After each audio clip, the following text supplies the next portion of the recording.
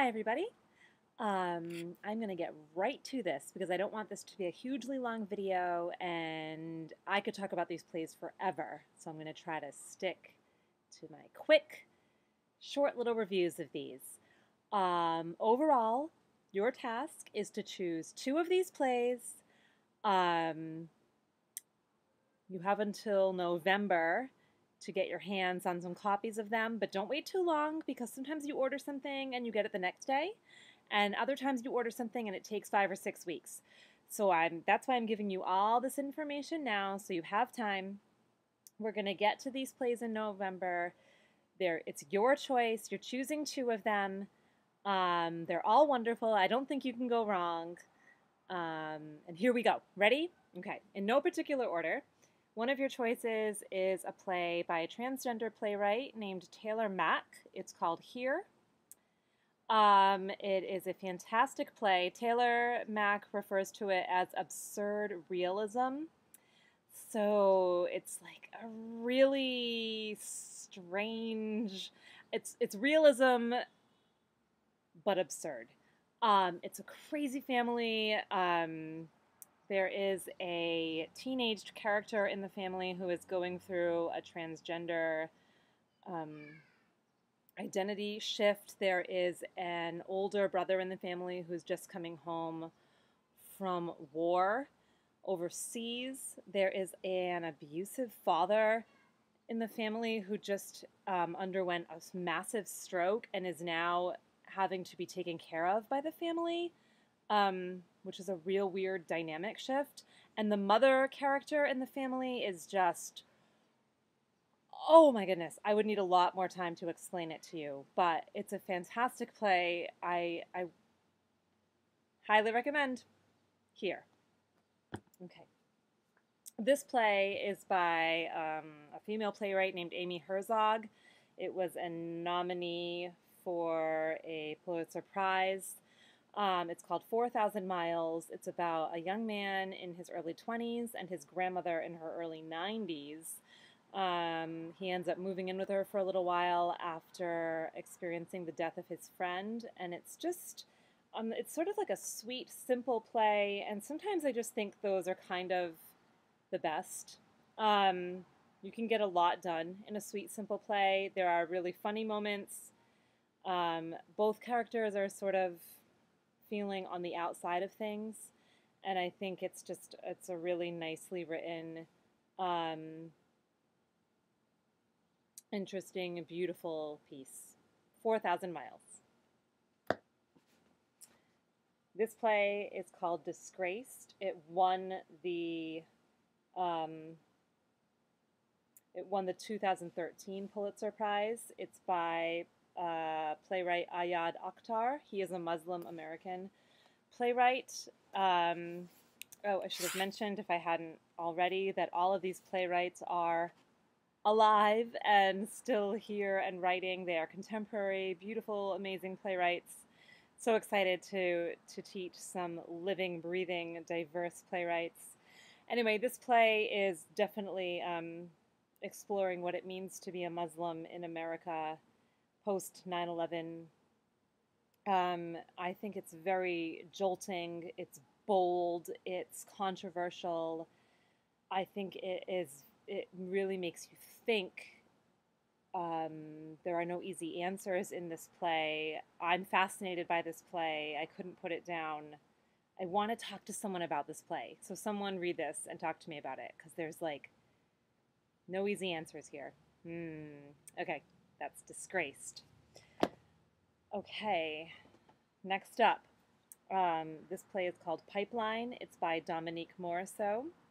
It is very relevant for our times. It is about a young man a young black man in America today whose mother is worried about him. She sends him to a private high school to try to give him a leg up, but we see his struggle there in that community. This play deals with a very urgent issue of the concept of like the school to prison pipeline in our country. Lots of heavy questions dealt with in this play, beautifully written, really important issues. Um, just a really powerful, powerful piece by a contemporary Black female playwright, Dominique Morisseau. Okay, highly recommended. These are all highly recommended. All right, another play, Eurydice by Sarah Ruhl. I couldn't leave out Sarah Ruhl. She is a very playwright right now. I know probably a lot of you know someone who's maybe been involved in a production of Eurydice. It's a really neat play. Right now we're dealing with a lot of realism in this semester currently, and this is definitely not a realist play, so it might be something interesting to delve into. Ruhl is reimagining the classic myth of Orpheus through the eyes of its female heroine, Eurydice, and who needs to journey to the underworld.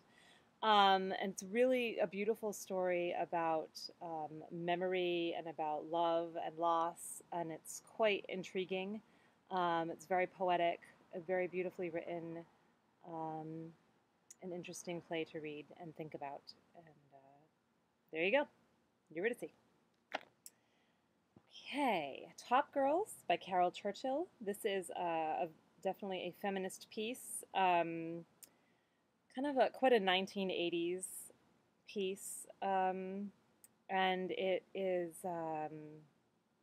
really well crafted, really well written. Especially if you are a female actor, there are amazing scenes to pull from if you ever are looking for scenes for an acting class.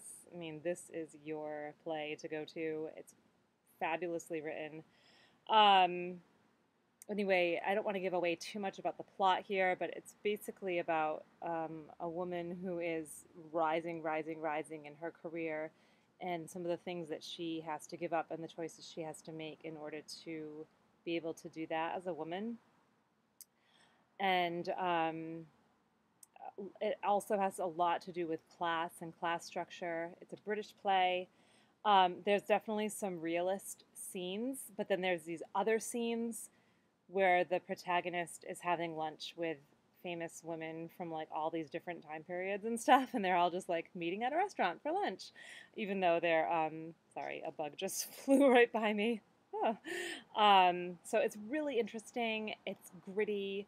It's kind of weird, but then there's also all these scenes where it's super normal. It's a great play. I love it. So, Top Girls. And then last but not least, this is called The Laramie Project. You'll see if you go like Googling around for this, there's also a play called The Laramie Project 10 Years Later. This copy of it that I have has them both in the same edition. You only need to look for The Laramie Project, which was the first play. This is a really interesting piece of theater.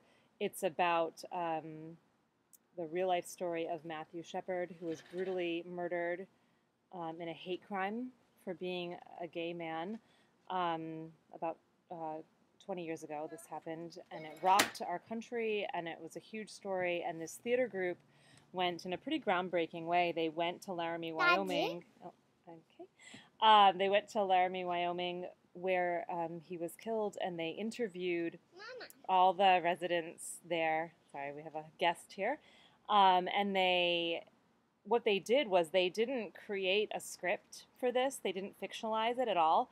They took all the interviews that they did, and they basically just typed them up, and they chose a very like powerful order in which to put them, and then that became the play, The Laramie Project. So there's nothing fiction here. It's just like the real words of these people from this town, people that knew Matthew Shepard, people that knew the people who killed Matthew Shepard. It's a fascinating, I know, that's me. And there's, do you want to say hello? Hello. There's my daughter. And so the Laramie Project, it rocks me. This play is so special and important, and it's a really interesting way of making theater, I think. So anyway, those are the 7 possibilities. You're choosing 2. Certainly, you can obviously also just go on Google and look these up yourself and help, help make yourself an informed choice in that way as well. But make the choice, buy the copies of the plays. Please let me know by email which two of these are your choices, just so I know that you're on track, and I'm just curious as to what your choices are. Curious to know. And yeah, that's that. Okay, make your choice. Okay, see you soon on the internet. Bye.